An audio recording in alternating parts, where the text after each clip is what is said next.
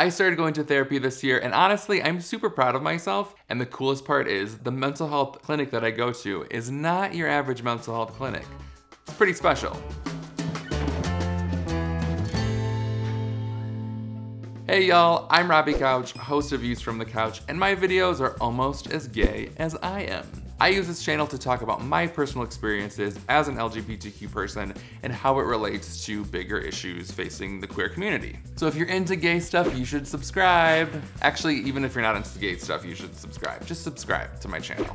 Also, super quick before I get into my therapy stuff, before I have a therapy session with y'all, there is a really cool contest that's launching today on Views from the Couch where you could win free stuff, but you gotta watch the video to learn the details about it. And don't skip ahead, because I'll know if you skipped ahead. So y'all, I am so freaking excited. I'm so freaking excited. Isn't that the Kristen Wiig? Who's that Kristen Wiig SNL character? So freaking excited! The surprise woman. Anyway, so in honor of Pride Month, in honor of June, I'm launching a brand new series here on Views from the Couch called Queer Doing Cool Things. And I'm super excited about this series because I'm gonna be highlighting queer people who are doing really cool things. It could be their career, it could be a hobby, it could be just a special project that they're doing on the side. And it doesn't necessarily have to be directly related to LGBTQ activism either. I just wanted to highlight LGBTQ people doing cool things in their community. Why am I doing this? Because I think queer people are dope. I think we're badass. I think we're resilient. I think we've gone through some shit, and we deserve to like pat ourselves on the back and celebrate ourselves. So this brings me back to my therapist's office and starting therapy in 2019. I'll be honest, being on camera is really scary for me. And this has been a really exciting adventure, but also a really overwhelming and intimidating one. And so there's a lot of things associated with being on the internet that I was like, I need to talk to someone. I need to unpack this. I need to like think through it in a constructive, productive way. I wasn't necessarily like thinking my therapist had to be an LGBTQ person, but they at least had to be an ally and had to be someone who knows their when it comes to the mental health of LGBTQ people. That's when I discovered the I Am Clinic here in Denver, Colorado. They accept patients who are straight and heterosexual, of course, and cisgender, but they have a special focus on LGBTQ patients, and the vast majority of people who seek care at the I Am Clinic are LGBTQ. And that's when I discovered Isaac. He's the founder of the I Am Clinic, and he has this incredible story as an LGBTQ person of faith who grew up in an incredibly conservative community. We talked about both his personal story as an LGBTQ person and the clinic itself, and it was so interesting and cool. I love Isaac. All right, check it out. I Am Clinic is an outpatient psychotherapy practice designed specifically for the LGBTQ community and their religious parents. We do couples counseling, coming out work, straight parents of gay children. And so why do you think it is important to have a place like I Am Clinic being inclusive for LGBTQ people and their families? I've been lucky enough to do this for 10 years, and I think that there's something really specific that happens during the closeted years of our life and during the coming out. When you become a niche psychotherapist, you're not so generalized, and you get the benefit of hearing the same stories, similar stories over and over and over again. And it's really easy to kind of get in there and help as quickly as possible.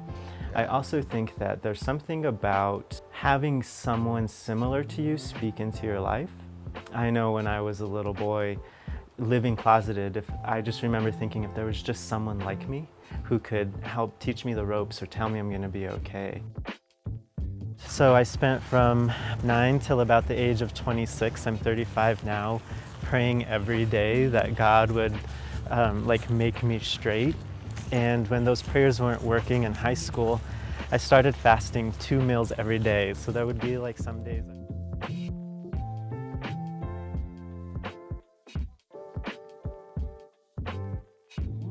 When we grow up closeted, what we're kind of subconsciously telling ourselves is, I keep people happy by hiding who I am.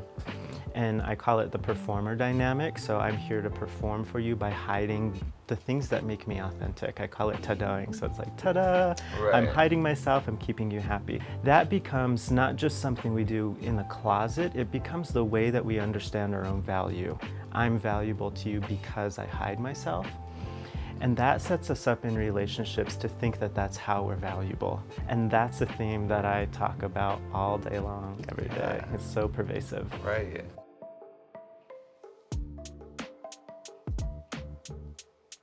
So I came out when I was 22, and my parents did the best that they could at the time. They put me in conversion therapy. And I did that for a couple of months and I hated it. Yeah. And so I came out again 4 years later, kind of as a way to kind of declare my truth and say, this isn't changing, this is who I am.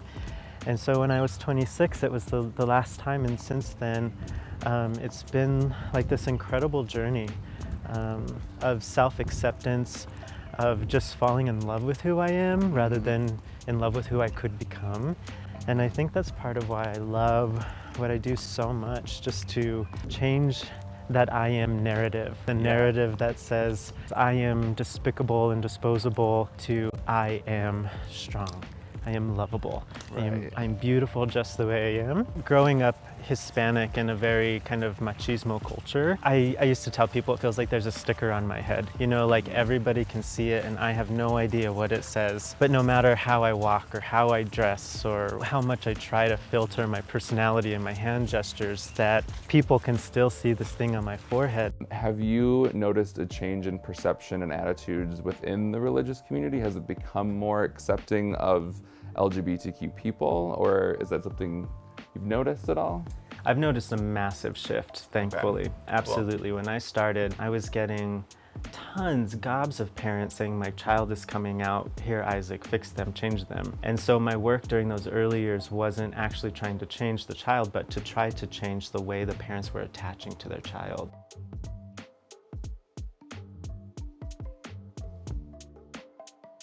I find it really important to kind of offer those services for religious people because that's where a lot of homophobia is. We're here for everybody.